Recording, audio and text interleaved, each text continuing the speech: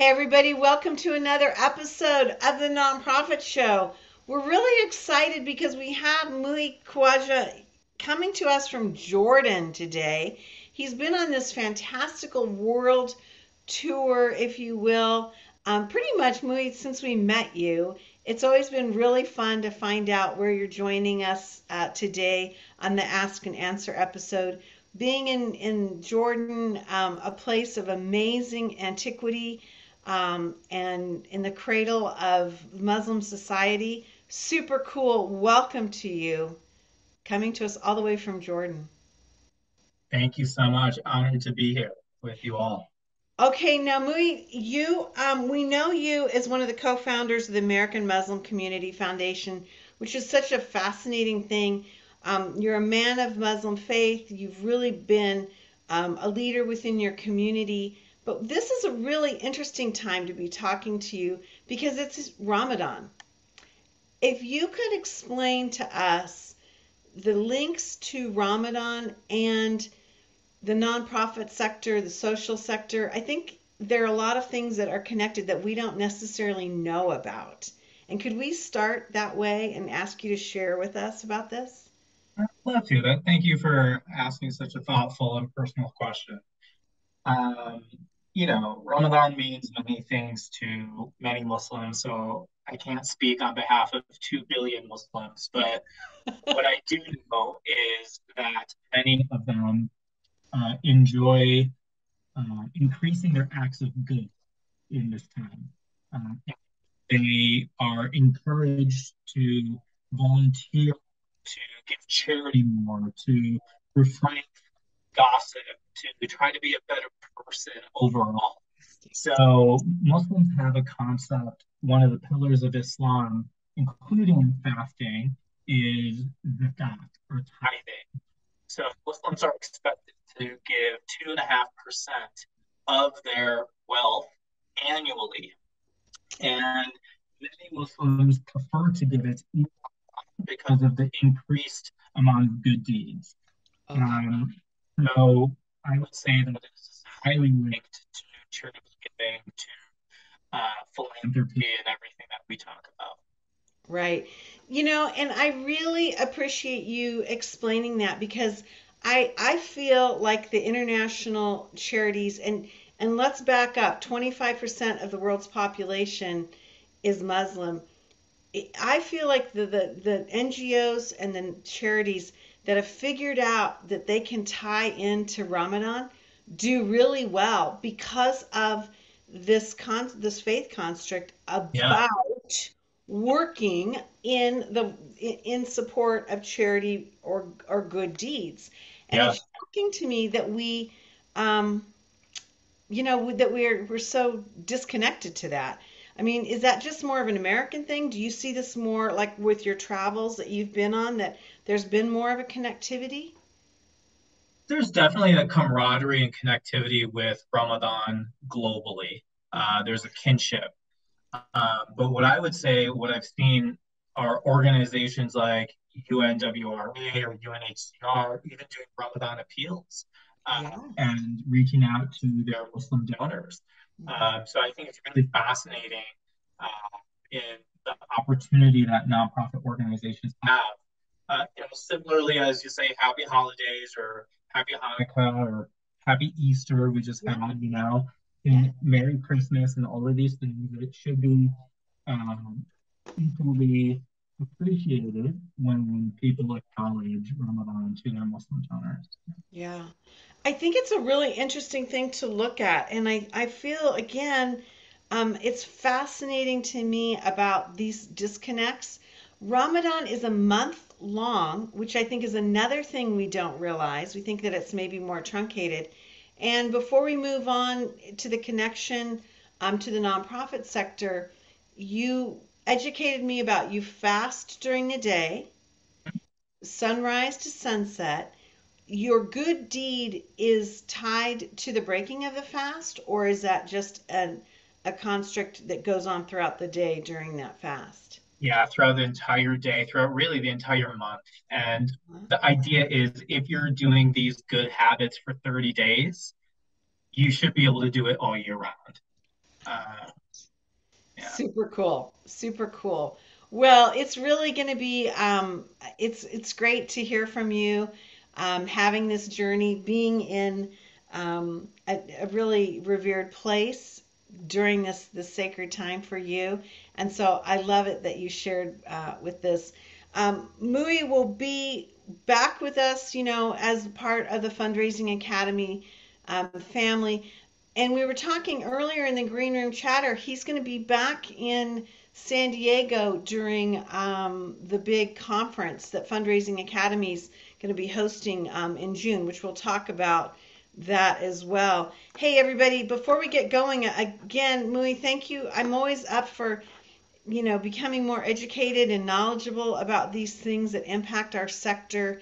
And so I am super excited to be talking to you about this. I'll share a little background, a little behind the scenes. Mui was just breaking his fast right as we were coming on and getting ready, and he's like, "I gotta eat really fast and drink water." So please, please do not stop, and go forth, my friend, as we're having this conversation.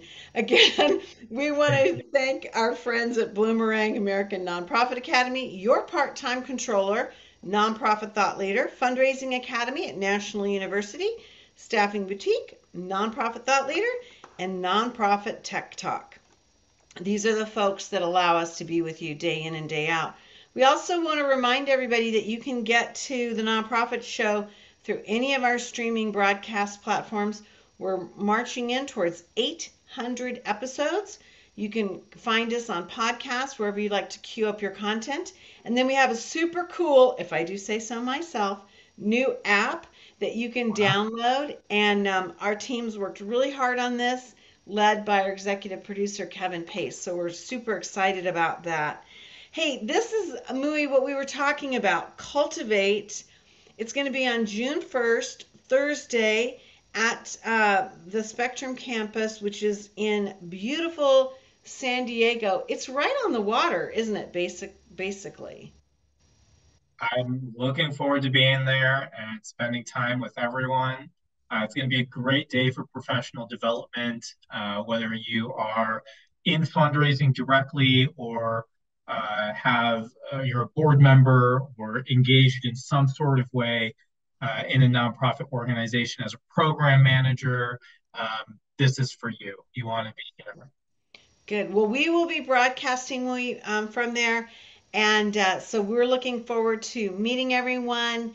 And really, there so many opportunities were lost to gather and learn during COVID. And so this is really going to be one of those first things that is coming up. And definitely use this QR code or go to Fundraising Academy, and you'll find more and more information about this and how you can register yourself and your team.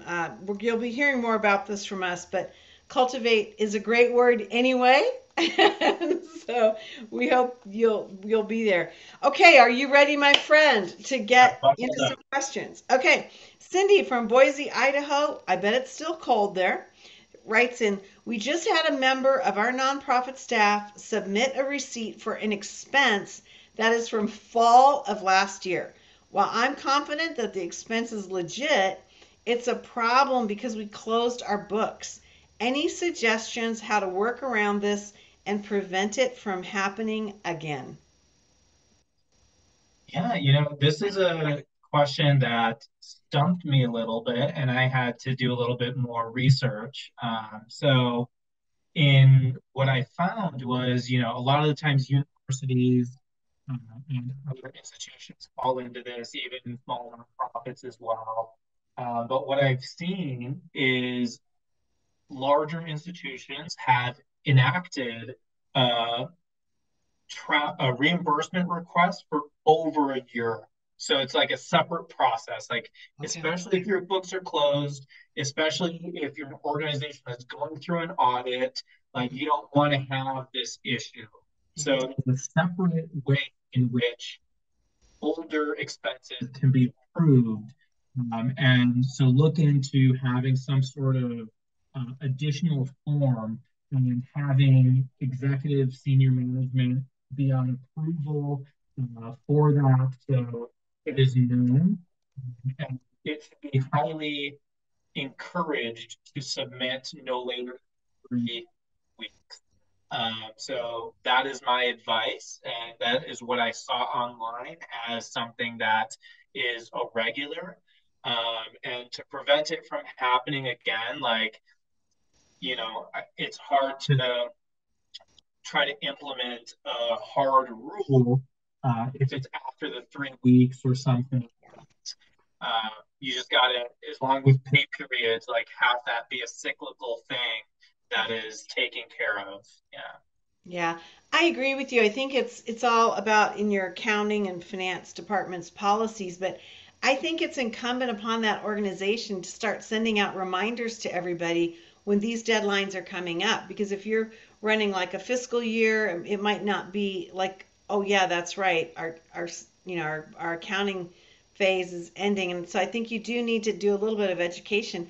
But I would use the word prompting, so it's a little bit kinder, gentler poke, to say, come on, everybody, get these things done. Because you're right, you need to get these things moved across. And I like what you said about having a policy so that everybody knows what that might look like going forward, and managing it. But yeah, to getting those things pushed through is really an important thing because it affects so many other reports and processes that your accounting and finance people have to do. And so, yeah, keeping that going is super, super important. Cindy, I hope that helps, and I hope that helps other folks. Um, Muhi, one of my favorite things is name withheld, and that means that those are juicy, spicy questions. This is coming from Houston, Texas, and I'm going to man up and say, or woman up, I should say, sometimes I take these names off because I think they're like a little dicey and I don't want to get anyone in trouble. So, the question is this, super interesting. We had a board member at our last meeting suggest we open multiple bank accounts to ensure that our balances are all below FDIC thresholds. This is obvious a response to the Silicon Valley banking issue. Any suggestions on how to proceed with this? I mean, for some organizations, I mean that threshold is about 250,000. For some organizations, that's going to be payroll. I mean, this is not going to be an easily managed thing for large organizations. Super interesting. Yeah, definitely. This is very prevalent, especially with what happened last month. Yeah. I think that, in the case that the government decides that they wouldn't bail out, then yeah, you're in a tough spot. Um, my recommendation would be uh, if you had a specific purpose for that account, like maybe that is your restricted programmatic dollars, Hmm. and you can easily keep track of what its intended purpose is and the ins and outs. That might be a reason too. I know that's what we did at American Muslim Community Foundation. Our endowment accounts are in one, our donor advised funds are in another, and so Smart. on and so forth. So I would say that is one thing to do. I don't know how many other nonprofits are behind the scenes doing this type of thing. So Hmm. I'd be curious, Julia, if you've heard on your end of any others implementing this as well. Well, I think it's an important conversation to have. My first thing is, this is a relationship issue with your bank that you need to have this discussion. I mean, there's been a lot of discussion recently about if the federal government moving that insurable amount up. Um, just to be very clear, Silicon Valley and Republic Bank were, those funds and accounts were all covered, but um, they didn't need to be covered, right? I mean, because technically the FDIC insurance is very specific. I think, Muhi, it has to be posted on the external window or the external side of every banking or financial building. When you walk through it, it'll say what those deposits, what that insurable amount is. So, I mean, this is very public, but it's extremely problematic for certain organizations. I think in no matter if you're being responsive to this issue, I think it's smart what you said about having different accounts for those specific engagement pieces and fundraising. I think that's probably just wise anyway. And so to have those conversations with your finance committee, I would also say, Muhi, probably, your CPAs and any of those folks that you work with to get that feedback and know what the ecosystem is, to see kind of what's being thought about and discussed. It's a really interesting question and something that we'll be following because I think changes are going to be coming and we need to be thinking about that. Before we go on to our next question, I want to make sure that everyone knows that we have Muhi Khwaja coming to us today from Jordan. Super cool. He's actually finishing up his fast for Ramadan. And so I was like, friend, you need to eat and you need to drink because you've been observant all day. And right as the nonprofit show came on air, he was ending his fast. And so I was like, please continue to go forward. So it might seem like, wow, this dude is eating during the show, but I want everyone to know this is why. Did I get it right? Yeah, you did. Thanks for the disclaimer. Yeah. All right. Okay. Michael from Lexington, Kentucky writes in, how would a CEO know if they need a chief of staff versus an executive assistant? It seems that these are quite different jobs, but there does not appear to be a lot of information about this in the nonprofit sector. Very Yeah, interesting. I like this question a lot. Me too. The C-suite is becoming more common in the nonprofit arena, whether it's a chief financial officer, development officer, operating officer. So chief of staff supports that entire team. An executive assistant more or less supports one person. Sometimes it's shared, but a chief of staff role does so much. I think that they take on a lot of operational tasks beyond what an executive assistant normally would as well. I think that they are different jobs, as you say, but I think really look at what the job description is. What are they asking this person to do? And what is the salary range? Is it in relation to the C-suite or is it significantly less? So I think those are some hints that can maybe help determine whether a chief of staff title is more appropriate versus executive assistant. Right. Muhi, I agree with you. C-suite comes from the word chief suite. I mean, it's like, so yeah, chief of finance, chief of HR, chief of, philanthropy or development, whatever the heck. But I'm seeing this more and more. I'm seeing this being discussed more and more. And I would recommend anyone who's looking at this structure to really go to, the U.S. military because the U.S. military has used the chief of staff concept. Sometimes they use the word aide, and it's not a clerical position. I like to think of it almost, Muhi, as like a champion. Like they're championing almost accountability. Did that get done? This is, Project management. yeah, that's the word. That's the word. That's the word. Yeah, project management. I mean, do you think that that's just kind of my gut reaction? Do you think that that's a true portrayal of that? Yeah, definitely. I think that's very fair to say. Yeah, yeah. I think it's where growing organizations need to be really looking at this. And I think for organizations that have a lot of different components, a lot of different chiefs, I think this is a really smart way to go. I really, really do. And I think before we move on to this question from Michael, I gotta believe that it's one heck of a training environment.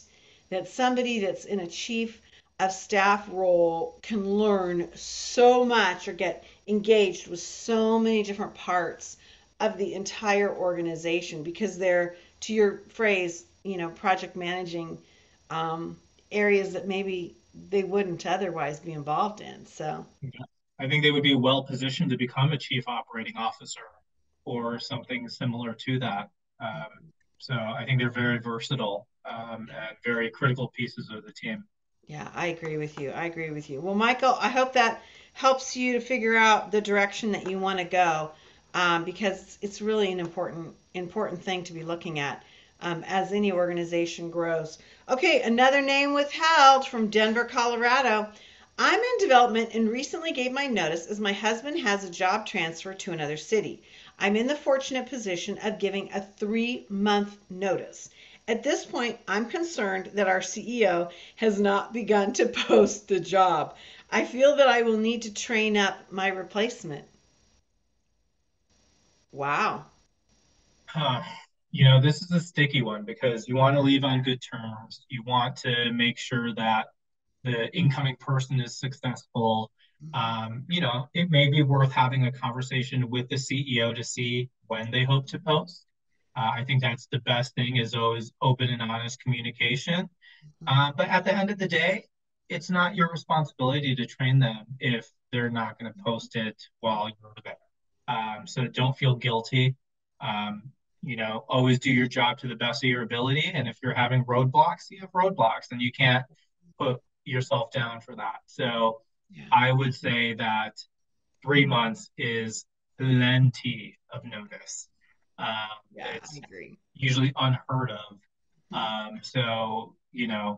I think that you are somebody who is responsible, you care about the mission clearly, um, and if they are not looking to replace them in a timely manner, that is their loss. That's her. Yeah. I love the approach and the attitude that you took.